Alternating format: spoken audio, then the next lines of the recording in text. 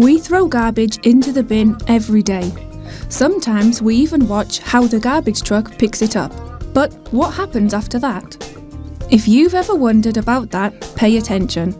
You'll get answers to some common questions about the municipal waste management system of the Barcelona Metropolitan Area.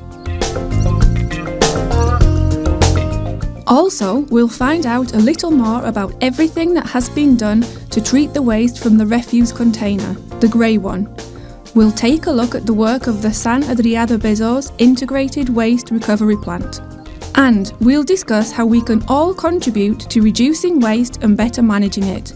Because we also need to ask ourselves, what can we do before?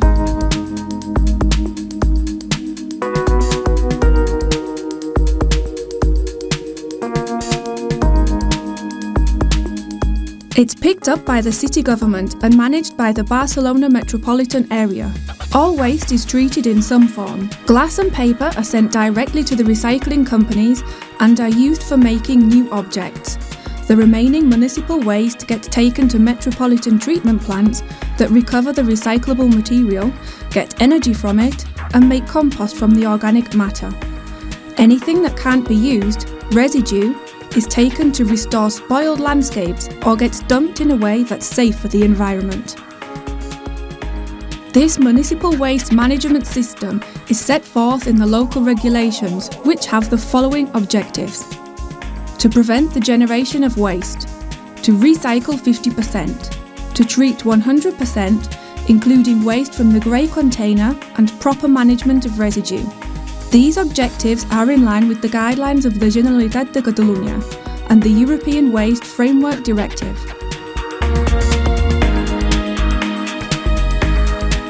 There are more than 3,200,000 people living in the 36 municipalities of the Barcelona Metropolitan Area. Each one generates a bit more than 1 kilo of garbage per day. This means that each year around 1.5 million tonnes has to be treated. That's a lot of waste. In addition, much of it can be recovered as raw materials to make new products or to generate energy. That way, we avoid extracting more resources from nature. Because of all this, waste is managed according to the following hierarchy. First, prevent its generation. Then, recycling and composting.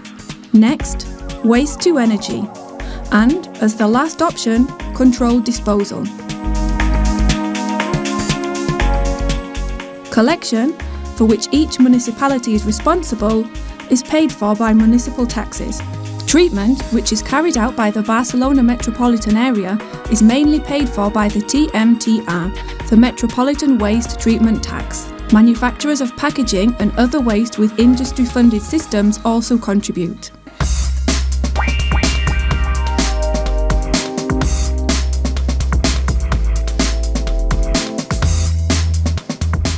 The PIVR treats 31% of all municipal waste from the metropolitan area.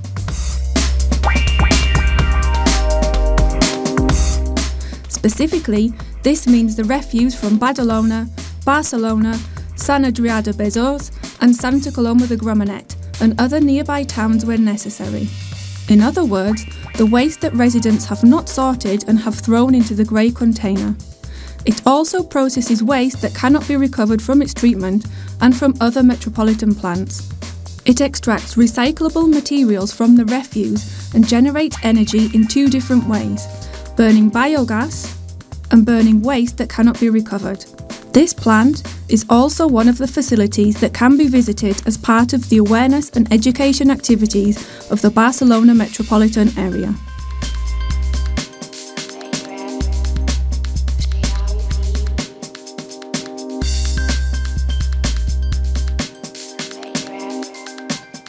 In the refuse container, we should only throw waste that isn't meant to be collected with any other kind, like broken ceramics, cigarette butts or nappies. Unfortunately, we don't always do so, and all kinds of recyclable things and a lot of organic matter turn up in the container.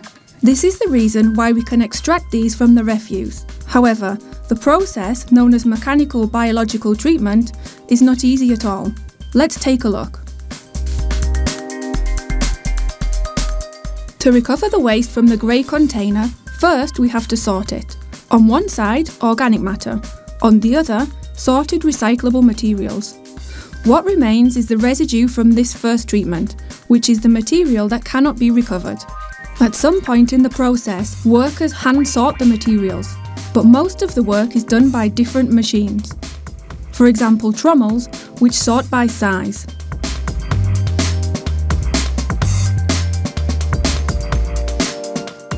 Ballistic sorters, which do it by weight and shape.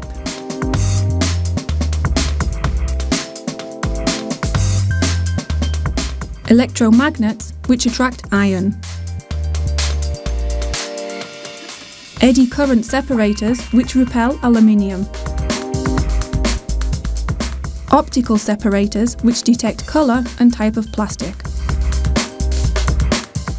After sorting, the recyclable materials recovered are pressed and handed over to recycling companies.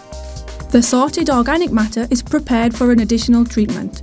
It is mixed with water and put into digesters for 20 days at a temperature of 37 to 39 degrees. During this time, bacteria develop which feed on the organic matter and produce biogas.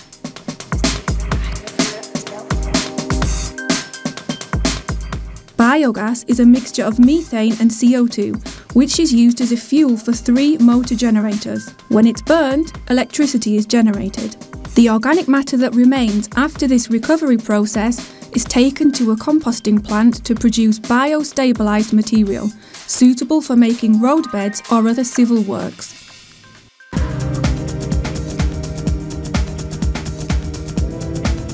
Do you remember that after sorting the recyclable materials and the organic matter, there was non-recoverable material left over? Well, this residue from the mechanical biological treatment is what is burned in the waste-to-energy area. It is taken to a pit in this area by an underground conveyor belt. Once there, a worker puts it into one of 3 furnaces using a clamshell bucket crane.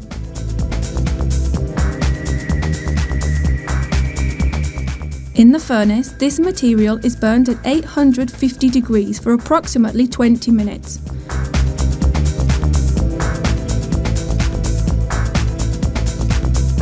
The hot gases given off are used to heat water to 400 degrees in the boiler. The steam is fed through a turbine, the movement of which generates electricity. Then, the steam remains so hot that it is used by the centralised district heating and cooling system, District Lima. This system is a network of underground pipes carrying heat and cold to numerous buildings in the Poblenou and Forum districts of Barcelona. But it's not only steam that comes out of the furnace. There are also solid materials called bottom ash. It is sorted into scrap metal and gravel. Scrap metal is recycled and gravel can be used for roadbeds and other civil works.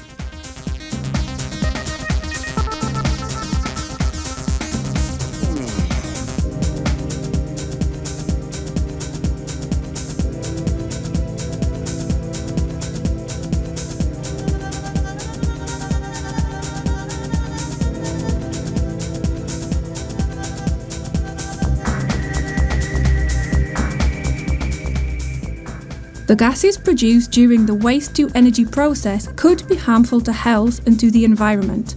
For this reason, the plant cleans the gases thoroughly, which prevents potential risks. Once in the furnace, urea is injected to neutralise the nitrogen oxides. On the outlet of the boiler, there is an electrofilter, which extracts the largest particles using magnetism. Then, it is sprayed with lime, which reacts with the acidic gases.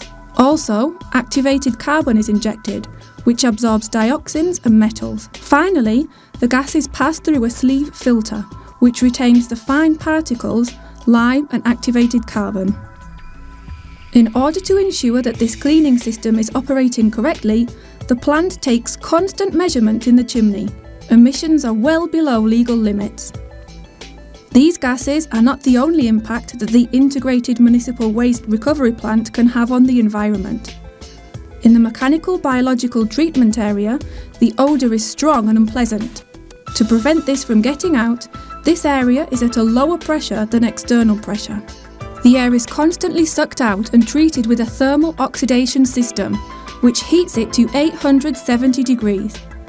This eliminates volatile organic compounds and other substances. The waste-to-energy pit also has an air capture system.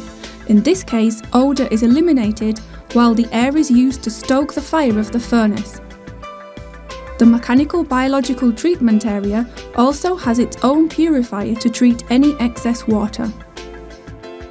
The whole plant has been designed to incorporate it well into the urban environment, that is, to minimise its visual impact.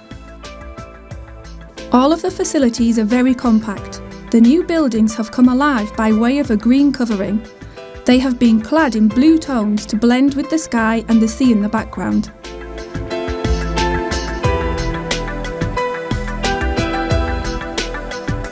This plant produces a large quantity of electricity, the equivalent of the energy consumption of 100,000 people in a year. Also, the use of this energy prevents the emission of 48,600 tonnes of CO2. On the other hand, the mechanical biological treatment is able to recover unsorted materials and send them for recycling. Therefore, after treatment at this plant, the volume of waste that has to be taken to a landfill is lower, less than 7% of the total amount that enters. However, fly ash has to be taken to a special waste landfill.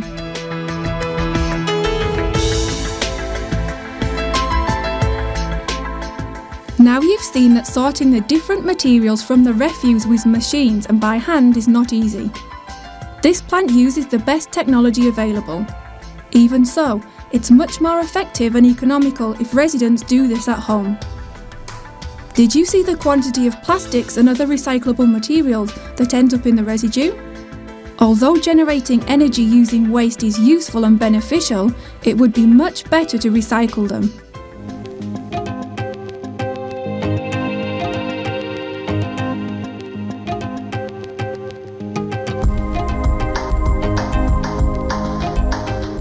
You probably remember that every year we generate 1,600,000 tonnes of waste. That's why it's so important to recover it and, of course, reduce it. If you want to make sure that the best use is made of your waste, sort it properly. Use the correct containers to dispose of it. Take waste that has no type of street collection to the special waste depots. Remember, however, that aside from sorting, reducing the amount of waste we generate is essential. It's easy. Practice responsible consumption. Choose the products you buy, not just for the price or the quality, but also for the environment and social impact they have. Think about whether you really need items before you buy them. Even gifts can be immaterial. Avoid single-use products or products that break easily. Buy without packaging, with minimal packaging, or with easy-to-recycle packaging. Purchase recycled or recyclable products, and avoid those that contain harmful or hazardous substances. Did you know that products made of a single material are easier to recycle? Consume products that are local or made in countries with laws to protect the environment and workers. Don't forget to check how much energy and how many materials you will need to use devices. Reducing our waste and sorting it properly has consequences. You will make the work of the municipal waste collection and treatment services easier, more efficient and less costly. You will prevent many materials from ending up in a landfill. Since you will be helping to recycle and generate energy, you will prevent new resources from having to be extracted, here and in other countries, some of them very far away. In summary, you will help to protect everyone's environment. You will reduce pollution and mitigate climate change by preventing the emission of greenhouse gases associated with the extraction of resources, the manufacturing of new materials, the generation of energy from fossil fuels, and dumping in landfills. Now, which seems better to you?